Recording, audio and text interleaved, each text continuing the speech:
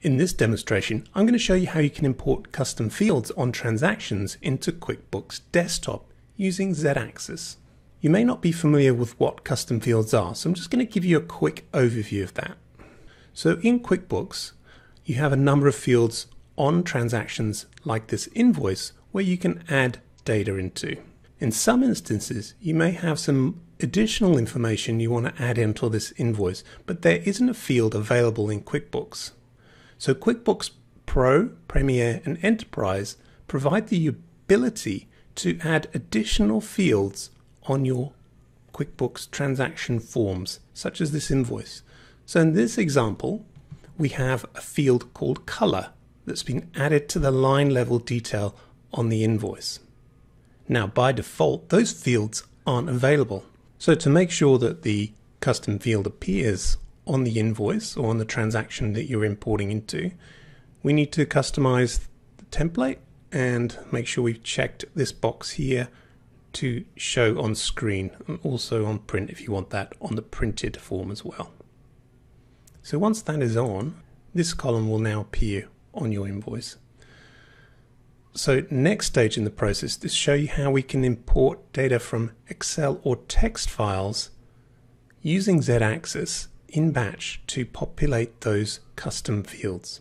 So the first step in the process is we're going to connect to our QuickBooks Desktop company file. Click on the Import tab and browse to the file. So this invoice data that I've created as a test has two invoices on it and has a column that contains the custom field data that we're going to import. So next we're going to create a mapping. We're going to select the transaction type as invoice, and we can begin the mapping process.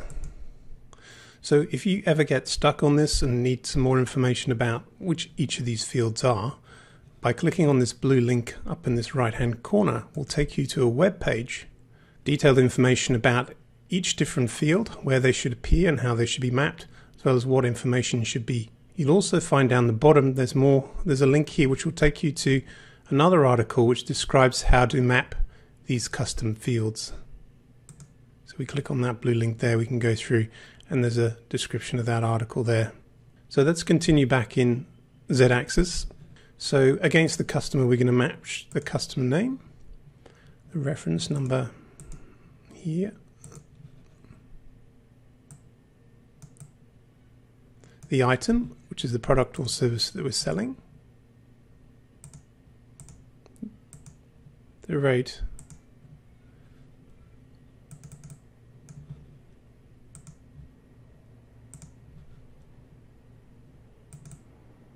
and now we get to the important bit, which is about the custom fields.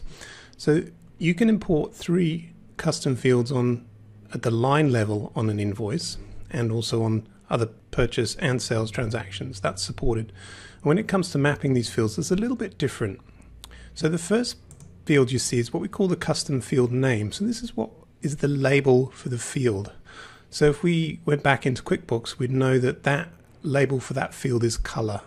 Now we don't have that in our import file. So what I'm going to do is I'm going to set that as a constant. Next, we'll map which column contains the field values. So these are all the different data values for that custom field. So I'll map that to, I know that in our import file we have a column called color, and you'll see there that it's previewing the first row of that. So we'll give our mapping a name.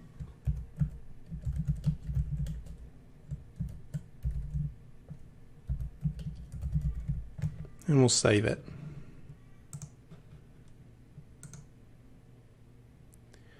So now you'll see the grid has changed, and you'll see we have the custom field name as color and the custom field value for each of those rows set to the column that we have in our import file. So the last step in the process is to click import, and the data will be validated, lists will be updated, and those invoices will be imported directly into QuickBooks. If you do get an error, it will be displayed within this screen here. So that successfully imported those 2 invoices. So if we want to see the custom field and the detail that we've just imported, we'll click on View, So there we have the invoice that we just imported. So it's got a paint and paintbrush, and it includes the custom information, the custom data field that we selected. So that's very simply how to import custom fields on transactions into QuickBooks using Z-axis.